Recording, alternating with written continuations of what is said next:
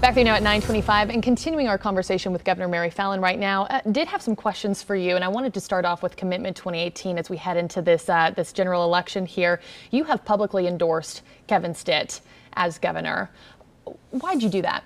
What qualities does he possess that you think makes him the man for the job? Well, I like the fact that he's a businessman. He knows how to make a payroll. He's employed people. He understands some of the obstacles that may face employers as it relates to the cost of doing business and how you can improve your bottom line, how you can hire more people and create jobs and opportunities. And I think he'll do a great job with that. And when it comes to that, I know you've heard this, but for people who haven't, Business Insider named him one of the top 15 shadiest businesses, was banned from doing business in Georgia for 5 years, said that he gave away double the bad mortgages of all of his competitors. Did you take that into consideration at all when it came to your endorsement? And what do you think about that? Well, he can answer that for himself because that's his record. But what I've seen from him is he's a good man. He's honest. He's got a great family. He explained in some of that, and I don't know all the details, that he had a couple of bad loans with some of his officers or people that worked within his company, as I understand it.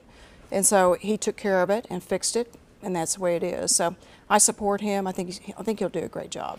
Looking to the future now, what do you hope to see the next governor tackle? What is still on this state's to-do list? Well, you know, one of my biggest concerns, and actually I just got back from New York meeting with the bond rating agency, is making sure that we keep Oklahoma's budget structurally balanced. And you know, we went through a pretty tough time in 2014 when the price of oil dropped from 107 a barrel down to 26.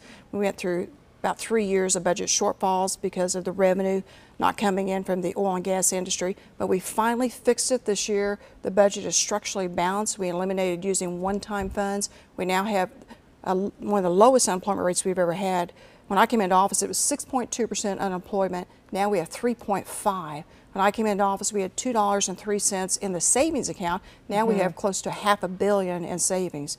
And we've created almost 200,000 new jobs in the state of Oklahoma, and our population has grown. Teachers have the biggest pay raise ever in the state's history, and we've given more money to education, 19% increase over this past year. And so I'm hoping that as the next governor comes in, they will keep those things going. And that's one of the things that the New York bond rating agency is talking to me about. We're concerned about whoever takes your place. Will they keep the budget balanced? Will they do the things they have to do and make the tough decisions and frankly take some tough hits to make sure that the budget is stable, that you're funding some of the core services that need to be funding, and they like the fact that we gave the teachers a pay raise this year. And looking ahead, I know you and I were just talking about this. You know, you've been governor for the past 8 years. You have been at the state capitol for 28 years. 28 years. Will we see you continue on in public service at all, or are you going to take a much-needed break for a little bit? What's your plan? Well, it's been a great honor and opportunity to be able to serve the state of Oklahoma. I started out in the legislature at 35, ran for lieutenant governor 12 years, Congress 4 years, now governor 8 years. But I think it's time to pass the torch on to other people, let them try their ideas and to get some new people into politics these days. But I will stay in the state of Oklahoma.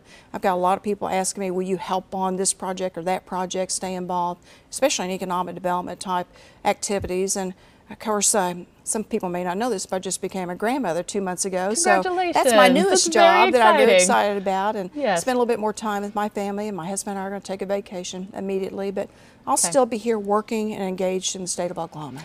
I have about 30 seconds left. I was going to ask you a twofold question. Greatest success, greatest failure? Well, I think the greatest success was taking us through 2 economic downturns. When I came into office, as I mentioned, we had a 6.2% unemployment, $2 in our savings account. We had a budget shortfall that first year. I grew it out all the way to have the 4th fastest growing economy by 2013. Then 2014, we had another energy bust. We came back out of that. Now the budget is stabilized. Oklahoma has close to $500 million in savings and one of the lowest unemployment rates ever in our history at 3.5%, largest teacher pay raise. So that's our greatest success. I wish I could have done it sooner, but I can't affect the global international oil and gas energy market. Sure. Do you have a failure that you think back on during your time? That's one of the things I wish we could have done sooner. And you know, for 3 years I called for a teacher pay raise and I couldn't get the legislature to do it. But after this year with some pretty tough talk with them and actually a vetoed budget and 2 special sessions, we got it done. Governor Mary Fallin, as always, thank you for your time. Always good to see you. We do appreciate it. And just so viewers know at home, we do want you to know about the Institute for Child Advocacy's Fall Forum. Governor, I know you've spoken at this before. All starts at the state capitol tomorrow afternoon at 1 o'clock. Child advocacy experts will discuss solutions and laws to help Oklahoma's children. People can register for this forum on the website right here on your screen. KOCO 5 News at 9 o'clock continues right after this break.